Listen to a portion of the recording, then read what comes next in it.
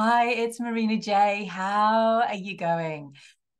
Let's talk narcissistic sisters and the sister wound. It's a really, really big one. And for the women that I see, they often find themselves, and see if this is you. Do you often, when you meet with a potential girlfriend, do you find that you get familiar with her real quick and you overgive, you overdo in the relationship, and then somewhere along the line, you get burned?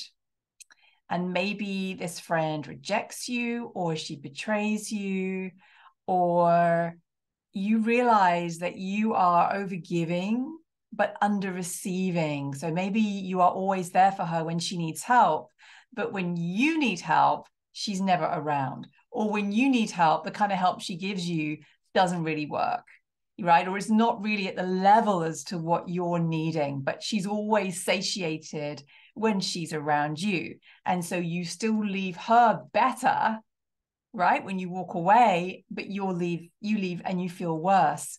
So when we've had narcissistic sisters, and this could be a few sisters, right? I had one client and she had three of her sisters were narcissistic.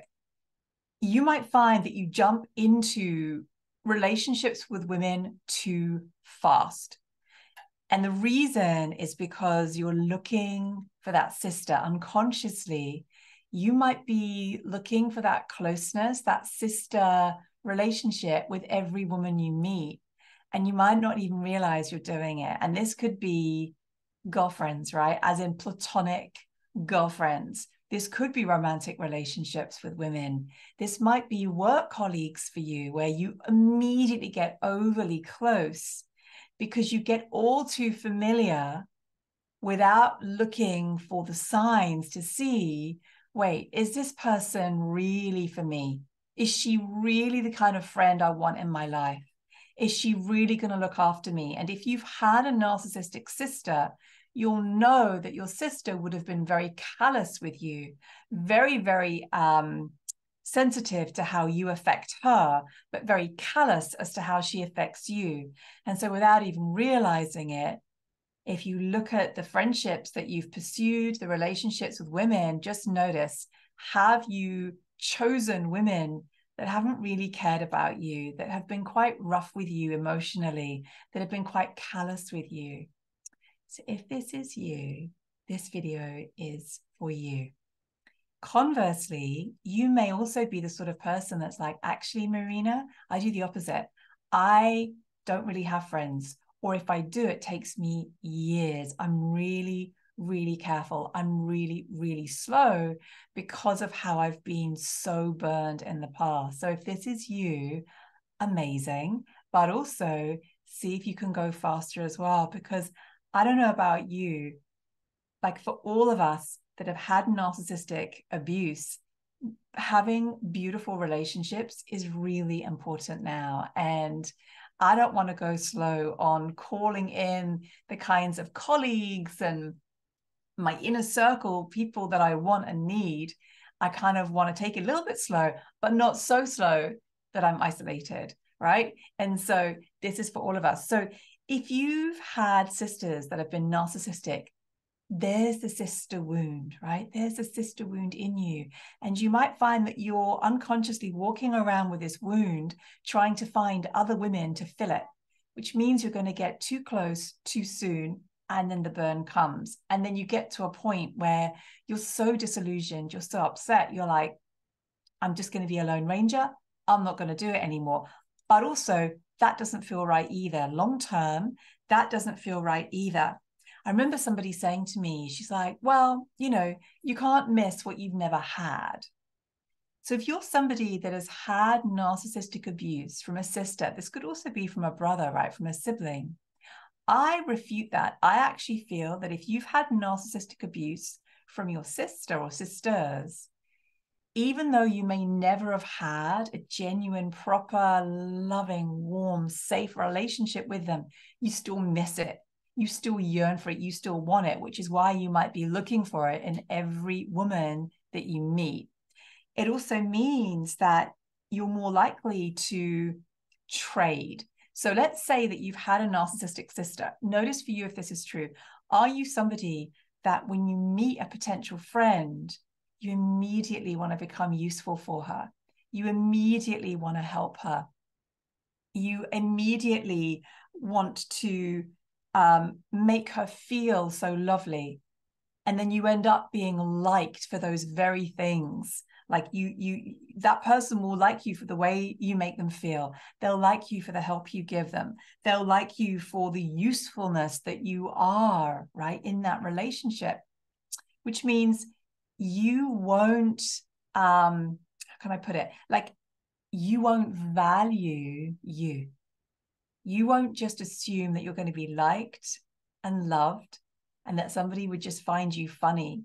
You feel like you have to overgive. So you feel like you have to be on your A game in order to be accepted, to be a friend, to be loved, and to not be rejected. Because remember, with narcissists, you're pedaling hard. With narcissists, you always have to overdo, overgive, and it's never enough. So if you start doing that with these female friendships, just notice for you, does that ever work for you? If you find that you're overdoing, you're overgiving, you're overbeing and all of that, and maybe this woman in your life, the friend in your life, only really sees what you do for her. She doesn't actually see you. Part of that is because of the trade that you began doing in the first place, that you only felt you could be seen for these things. And so then when we get hurt and upset, we have to hug ourselves and go, well, I set it up this way just because of the abuse. But what if I actually start genuinely being me? Can I be me when I'm with you without overgiving, overhelping, and being, often we can, and this is for a lot of women I see, is we can almost become so important in somebody else's life to avoid being rejected, right? So we kind of like put that in play, but then we wonder why that friend, that woman isn't really there for us. It's not a real relationship because it's based on a trade. And that trade is you basically saying, please don't leave me. I'm going to be all of these things because I don't feel that you're going to love me for me. I don't feel that I'm important enough. I don't feel that I'm going to value me and what I say. So I'm going to give loads, because that's my payment for staying in the relationship. Because I don't believe that you're going to stay with me if I'm not happy or if I've got a real problem and suddenly I get really upset. My fear is that I'm going to be too much for you. Because with the narcissists, I'm too much. And so now with you, I'm going to hold myself in, I'm going to hold myself back, but then I'm never really going to know what it feels like to have a genuine friendship. And I'm always going to be left feeling like nobody really knows me. Nobody's a real friend to me. And this is the sister wound, right? This is the feminine wound, the sister wound from narcissistic sisters. And so other things that I see with women that have had the sister wound is because they're trading on being useful, they don't feel like they would be enough if all they did in an interaction is laugh and have fun. So they calf it and they start talking about something important or serious again. Just notice if that's the case for you. Do you feel safe enough to be with a friend, a female friend, and not help her with her problems, not be useful, not be in a particularly good mood? So you're not trying to make, her feel amazing. You're just being you. You're not particularly interesting. You're not particularly funny. And you're not anything in particular. And just see what comes up for you. Just notice what comes up for you, right? It's a huge, huge thing that I see with the beautiful women that are in my world. So that's a big one, right? That is the sister wound, because the person that you spent your formative years with was either blaming you or attacking you, not letting you have things for very long. So how many of you had toys? You might have had a Barbie doll, a Cindy doll, something that you loved, and you weren't allowed to have it for very long. Narcissists interrupt you a lot. There's a lot of interruptions. So part of that sister wound, and in fact, it's a sibling wound, is if you were growing up, you might not have been able to have anything for very long before it got taken away, or before your good mood got taken away. So having and holding, whether that's money, whether that's relationships, whether that's things that you want, can feel dangerous because there's something in you that's still thinking the bubble's gonna burst, it's gonna get taken away. So this is like in the relationships that you have now, with noticing again, like, is one of the things that you hate being misrepresented? Because growing up with these narcissistic sisters, more than likely they were running to your parents, complaining about you, blaming you, when actually it was their fault. Notice if now you're almost waiting to be misrepresented, or let's say not necessarily waiting to be misrepresented, but let's say whatever you've said has been misrepresented and misunderstood online on social media. Notice if you get really upset and angry around that. Notice if that really triggers you. And maybe the only time you can fully relax is oh, they've given me a good answer. Okay, good, I can relax. Because you're so used to being unfairly blamed, unfairly criticized, and completely misrepresented and twisted. Like what you've said or done has been twisted, right? You're the perpetrator, not me. And so when you create something, it could have been a book, you might have written a book, it might be stuff you're putting on the internet, it might be things that you're putting out there, it might just be something you've said. Notice if you're hypersensitive to being misrepresented. Again, that tracks back to the times when you were. Notice as well about how do you feel with the attention being on you? A sibling, a narcissistic sibling, a narcissistic sister wants all the attention on themselves.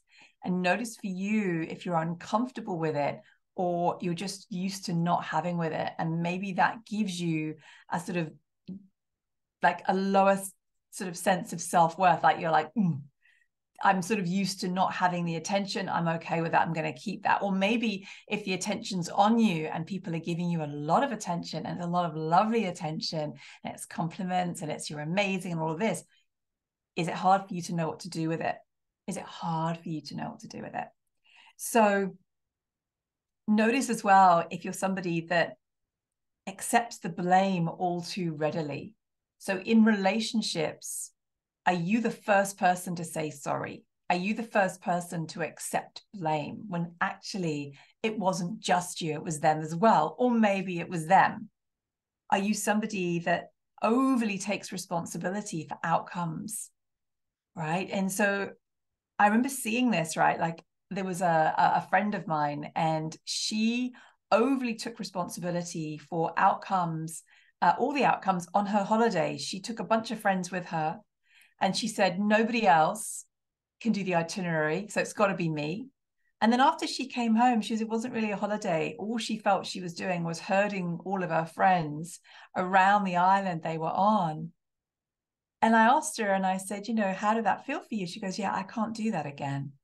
But I've learned to be useful in lieu of being loved and cherished just for being me. And that's the sister wound, right? Now that can also be the narcissistic parent wound, the father wound, the mother wound, but particularly around friends, it's often the sister wound.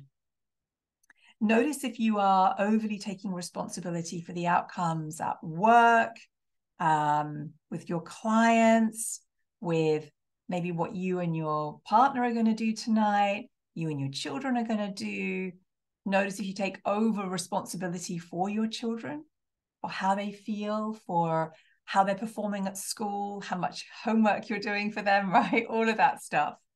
And notice if you are attracted to watching, say, TV shows that have that female component, that female friendship component, And maybe when you watch it, you feel satiated because you're not having that. That could be Sex and the City. That could be a reality show, right? Like Housewives, the Kardashians, where it's that sisterly bond where you're like, I want some of that in my life, but I'm not able to get it. So if you recognize yourself here and you really want to flourish after narcissistic abuse, and you know that you've got this sister wound, part of your healing is in you spending a little longer with yourself. Just start to spend a little longer with yourself in terms of giving yourself a little bit more attention. So that might be when you are getting ready in the mornings, spend a little more time just on you. Start to give yourself a bit more attention on yourself than maybe you're comfortable doing. And when you do that, you're going to get used to being more comfortable with the real kind of attention that you want, the real love and nourishing attention that you want. Because when somebody like you, who is used to trading in a relationship, instead of allowing herself to be fully loved and fully cherished and fully adored and fully safe, it's so important for someone like you to change all of that around. And I realize that some of you will be men who have had narcissistic sisters. So the way that that's going to start to affect you is in, quite interestingly, a very similar way, but more to do with the women in your life. So if you are looking for a romantic relationship with women and your first experience has been with a narcissistic sister, just notice if you already are assuming that you're not going to get very much back from these women, that you're going to be plowing all of your energy into them, your energy, your attention, and she's going to keep telling you what she wants and what she needs, but she's not going to give you empathy. She's not going to give you softness. She's not going to give you unconditional love, right? It'll be very conditional. There'll be times when you do well, right? And you please her. And then she might just not get angry with you, but it'll be just like that, right? She'll be very sort of average and normal with you. And the times where you don't do it right or you don't please her, she will punish you. And you will start to feel like you are tiptoeing around this woman that you love, but you can never make her happy. It's never enough for her. She's always blaming you. And she's in control because you can't say no to her. That is a sister wound. And the way that we want to be healing all of this is exactly what I was saying just then, is begin by giving yourself the kind of attention that you are looking for in the outside world. Because when you start to do that, the outside world can mirror it back to you. Because for somebody like you, who is so beautiful and so caring, you deserve your own love. You deserve time spent on the self to turn all of this now into an incredible learning experience so you can really become the person you were born to be. So much love to you.